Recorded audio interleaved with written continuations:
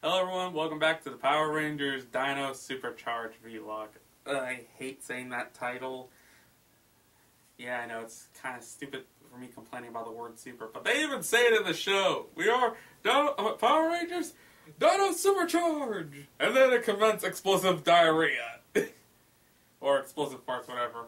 Why does everything have to explode behind them? Well, anyway, today's episode is A Date with Danger. A chase episode. Well, Chase starts showing off in front of his new girlfriend, Kaylee, and we also discover Chase is a little shallow. He don't like girls who are better than him in certain categories, like one beat him in push-ups. That's a prime example, which I found kind of stupid. And at the same time, Snide, with Wrench and Fury, meets a new monster called Singe that looks a little bit like a giant demonic candle. I'm not going to question. And he also has that attitude of shoot first. Well, not shoot first. Shoot everything as long as my target gets shot. So I'm pretty sure it's taking notes from Vegeta. Throughout this whole time, it's just all that. And we also get another side story with Tyler trying to get more information of his dad. And we discovered that his dad got lost in a cave. All that wondering about Fury and all that stuff, and his dad was in a cave. He could have just, but yeah, he just got a letter from a guy telling him what happened. So I'm having some theories, and I'm questioning if he's the Aqua Ranger. I'm just gonna throw something up in the air and say I'm done right now. But yeah, all this is going on at once, and they mostly focus on Chase. While Chase and his broke up girlfriend, because of the fact that he's just spending so much time, like, might as well just be kissing in a mirror for what he was doing, just showing off what he can do. And during that time, she just broke off, walked away. Well, not broke it up yet, but still. The monster starts attacking the city, and he just comes in, him and Tyler morph, and they're fighting. And because of the fact there was a woman in the way, Chase rescued her and put her ironically, in the car of his broke-up girlfriend. And we soon discovered she has a crush on Chase as a ranger. That's kind of funny. He starts even having a conversation with himself saying, I can't believe I just came in and took her underneath my nose. That is the most weirdest thing I've ever heard someone having an argument with themselves about. And Shelby comes in and explains, what do you know about her?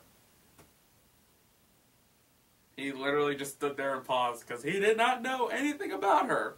Which, usually in a relationship, you need to at least know who you're dating. All we got is her name. And I wasn't even given that long of info. I had to wait till like closely halfway to the end to know her real name. But yeah, basically Chase decides, okay, I'm going to go on a date with her as the Black Ranger. And he starts doing that, even getting to know a lot about her. So that was at least nice enough, but yeah, it's not going to work when you're dressed up as the guy who you're supposed to be spending your time saving the day. It's even bad enough that even Keeper does the hammering to the head. So yeah, there was no real point of having all this relationship problems. And when Chase decides, as his Ranger self, we need to break up, and tries to at least defend his normal self about why he, show off. Yeah, lucky for us that the monsters decide to attack her while Chase was not morphed, and we end up getting her falling in love with him again. Lucky about that. Also, for those who didn't notice, Fury and the monster Singe, that's the candle monster, are having what you would call a massive dick-waving contest. They are trying to outman the other, or outmonster the other. Well, in the original, they're demons, but still. And nobody actually got killed, though we did get a giant Zord battle with Singe. It was cancelled because Fury shrunk him. And I'm still questioning. So we have all the Rangers. Our Graphite Ranger makes sense of why he ain't in the fight due to the fact that he's busy ruling a kingdom. But what's Kendall's excuse?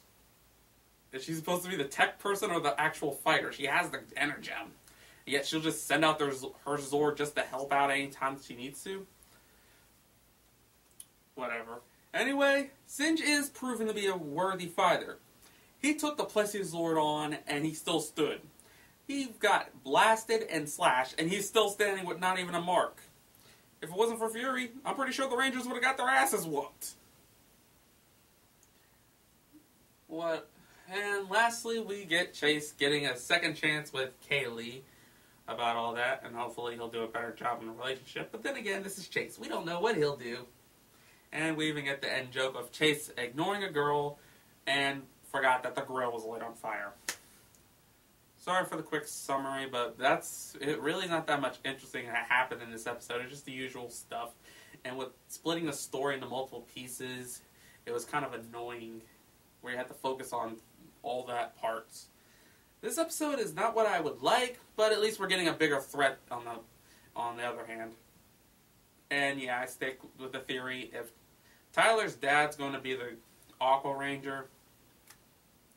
And this has been Rasa, the complete hot ass. Oh, you want to fight, you little piece of crap? I will tear you apart like I did with the computer! Did anyone ever tell you not to bring a sword to a gunfight? Oh, crap.